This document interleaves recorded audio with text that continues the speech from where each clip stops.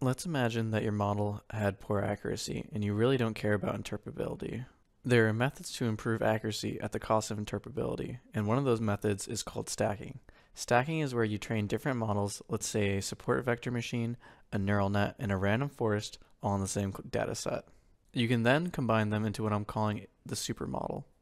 This supermodel can be any model like a random forest or a support vector machine. The most common one is a general linear model because effectively it becomes a voting system where each model gets a vote on which group the observation is part of.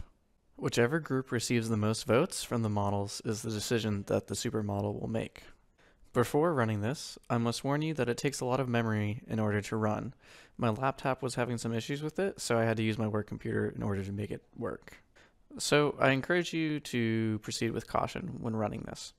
The setup is pretty similar to training just one model. We'll be using the caret ensemble package to do many of the following commands. We will first define our cross-validation like we've done before. Also, we're going to define the list of algorithms or models we'll be using. We'll run each model using the caret list command.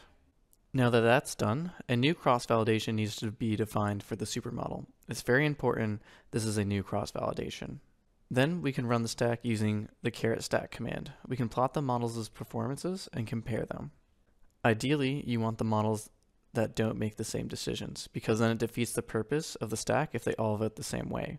It's best to have uncorrelated models in the stack, and finding them is an art that I'm personally not very good at, as you can see. Unfortunately, the stack didn't improve accuracy. There are some easy adjustments you can do to make it better, but I'll leave that for you to figure out.